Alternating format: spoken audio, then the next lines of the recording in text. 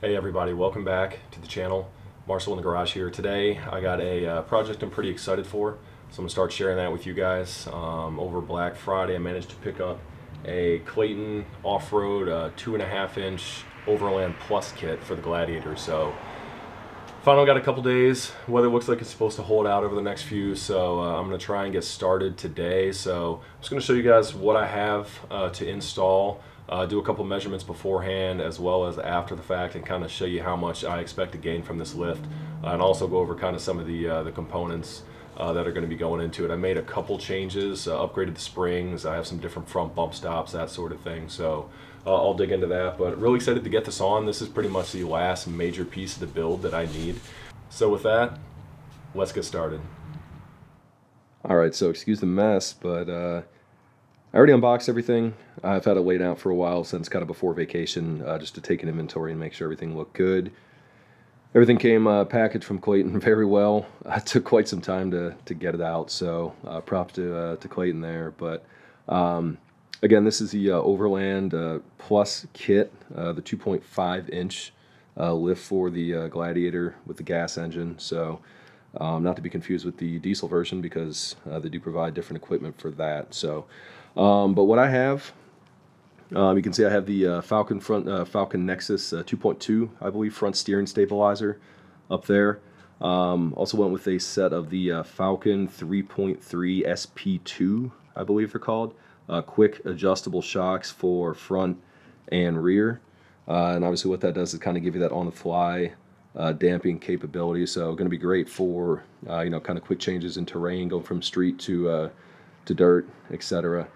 Obviously the track bars and whatnot. So as far as the springs, I went with their standard selection up front, but for the rear I did go with a set of their upgraded HD springs, they call them. So essentially they're made to provide a little bit more load leveling in the back, which I do need due to the extra weight on the back between the rear bumper, the roof rack, the camper shell, all the stuff in the bed, you name it, it's back there.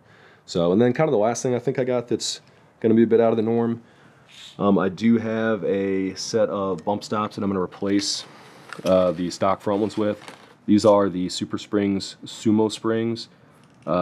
Basically just kind of an extra, you can see I can sort of squish them down a little bit, an extra bit of progressive load leveling for the front, because I do have a full width steel bumper as well as a 10,000 pound winch out in front. So, but all in all, very happy with how the kit looks. I'm excited to get it on.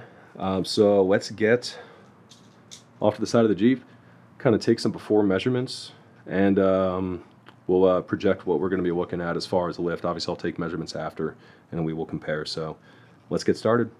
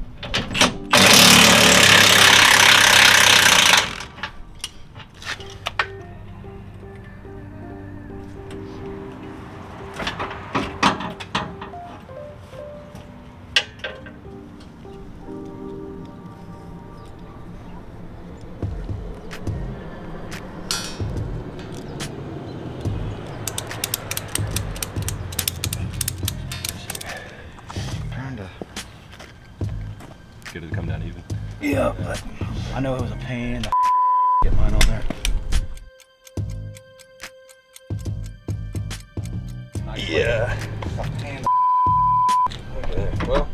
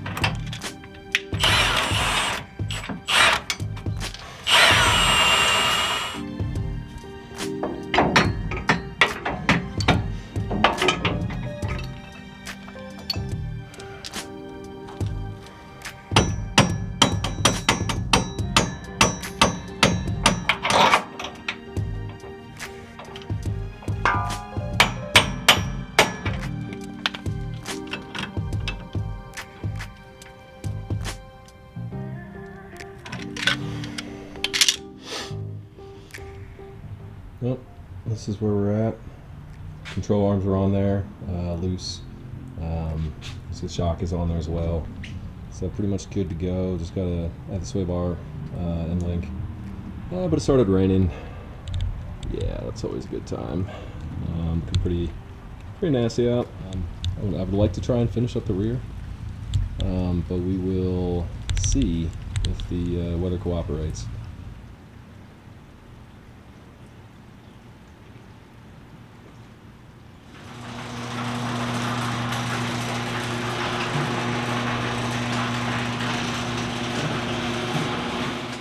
This is where day 2 left us.